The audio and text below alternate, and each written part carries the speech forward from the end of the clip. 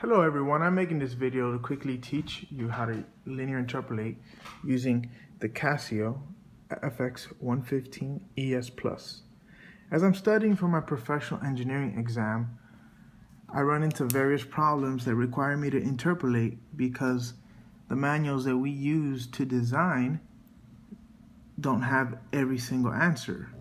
For example, we'll jump from design speeds, and we'll jump from K values for vertical curves and stopping sight distances, etc.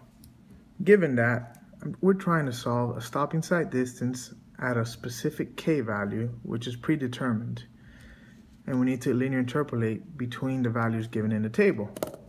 Now, enough gibberish, let's just get to it.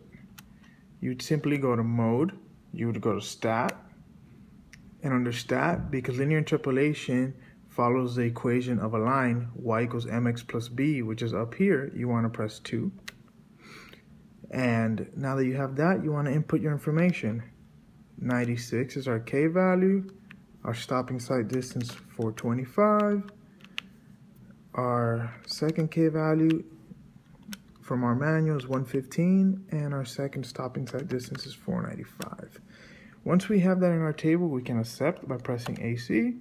Now that we have that, we want to solve for a stopping sight distance at a K value of 112.5. So we would input the value, we'd press Shift, Stat, which is number 1.